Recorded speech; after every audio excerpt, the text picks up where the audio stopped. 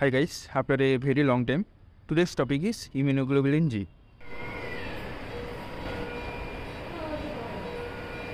More than 95% of the drug is composed of immunoglobulin G, as the name suggested.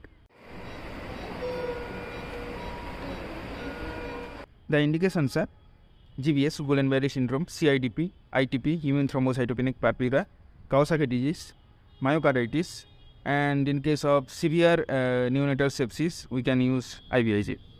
Some other important indications are primary immunodeficiency, multiple motor neuropathy, pure red cell aplasia, autoimmune hemolytic anemia, and so many other conditions.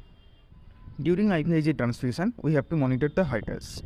There are some side effects of IVIG: skin rash, fever, anaphylaxis. So we have to monitor the vitals. So that's all about the IVIG. See you in next video. Tata.